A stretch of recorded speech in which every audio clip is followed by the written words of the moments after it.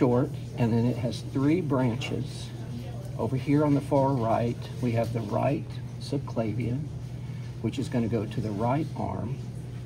And then the other 2 are the carotid arteries, the left one here and the right carotid here. And you'll see that they're going to run up on either side of the trachea, and that's going to deliver blood to the head.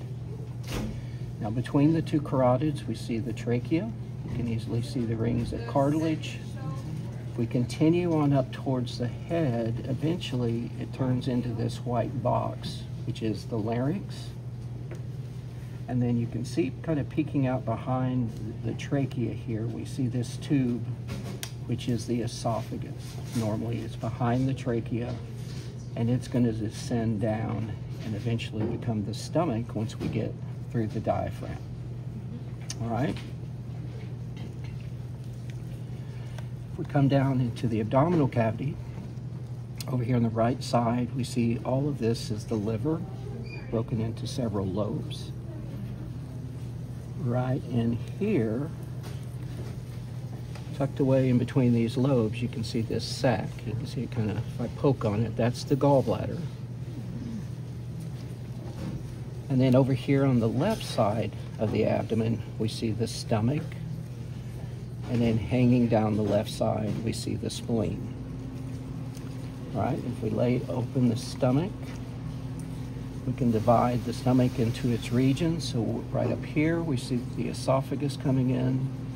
Where the esophagus connects to the stomach, that would be the cardia. And then up here, lateral to that, would be the fundus of the stomach. So esophagus, cardia, and fundus. Now the main part here would be the body of the stomach. And then where it curves and narrows, this would be the pylorus. Now the end of the stomach, you're looking for the pyloric sphincter, and usually it's going to be a little pinched region with a band of fat on it. So that right there is the pyloric sphincter, which indicates the end of the stomach from the pylorus here into the small intestine, which would be the duodenum. If I raise the stomach and we look under it, we're going to see the pancreas. Now the pancreas in this one starts way over here. It's this thin piece that you see right here. It extends all the way across under the stomach, and then you will see it run right next to the duodenum. See, it's connected right next door. So here's the duodenum, and here's the pancreas. All right, so if you see a piece of small intestine and you see it connecting to the stomach, then we know it's going to be the duodenum. Now, if we come down here and kind of work backwards, here is the large intestine, and I see it descending down to where the rectum would be. If I follow it backwards, I can find where the duodenum, the large intestine begins, which would be right here. So you can see it kind of loop around where it should be in the abdomen. So over here, we can see the small intestine, which I'm holding here, connect to the large right here. And so where they join, between the tweezers here, that's where the ileocecal valve would be found, separating the ileum from the first part of the large intestine, the cecum. Now from the cecum, we're going to go up toward the head, so that would be the ascending colon. As we move across, this would be the transverse, and as we go down towards the rectum on the left side, this would be the descending colon. So over here we have cecum, ascending, transverse, and descending colon or large intestine.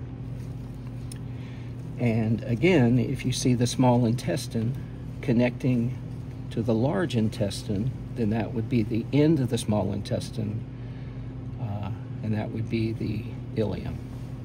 So when you're dealing with small intestine, you want to look at what structure does it connect to? So if it connects to the large intestine, it's ileum.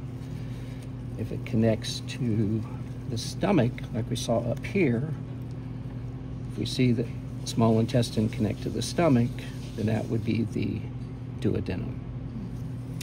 All right, if we come back here and we look at the kidney, so here we see a kidney. We see that covering that we talked about. Oh, actually, we're going to talk about it next week. We see that covering that I'm pulling off of it. And this is what's anchoring it to the posterior wall of the abdomen. Now, on the medial side of the kidney right here, we see this is where the blood vessels connect to the kidney. So if we look over here in the middle, we see this big vein. This is the inferior vena cava going down through the abdomen, and just to the left of it, we see the aorta. And if I come up here, I'm going to see a big vein from the vena cava, go from the vena cava over to the kidney. And that's what would be called the renal vein. And then behind it, we see this artery, which is going from the aorta over to the kidney. That's the renal artery. And both of those are connecting to this medial side of the kidney, which is known as the hilum. Another thing connecting to the hilum would be this tube right here. This is the ureter, which is going to connect to the kidney, and it's going to drain urine from the kidney down to the bladder. So this big sac that we see right here, this is the bladder, and you can follow the ureter all the way down to the point that it connects right there to the bladder itself. And there would be a ureter on both sides. This is the left one. There would be one on the right side from the right kidney. And if we look right here, if we come back to the aorta, down here in the abdomen, what you're going to notice is it comes down here and it branches. The first branch on each side is the external iliac artery. And if we follow the external iliac, notice what it does. It goes over through the inguinal region and into the leg. And once it enters the leg right here, its name changes and becomes the femoral artery, as it's associated with the femur. So this is a large artery that provides most of the blood to the leg. Right next to it, you're going to see the femoral vein, which is going to be draining blood from the leg back up toward the heart. So that was the first branch off of the aorta, the external iliac. Now, you'll notice it comes down and it branches again to the left and the right. This is the internal iliac artery, and this is going to supply blood primarily to the pelvic organs. So the aorta here branches into the external iliac and then the internal iliac. And then here we have a male cat. So what we're looking for internally in the male cat is at the base of the bladder. Here we see the ureter again, but we see this additional tube that loops around the base of the bladder on the left side and on the right. So those tubes are the vas deferens, and what they do is they carry sperm from the testes. So the testes are out here in the scrotum. So there's a tube called the vas deferens that leads from each testis. It comes back in the body, it loops around the bladder, and then connects to the urethra at the bottom of the bladder.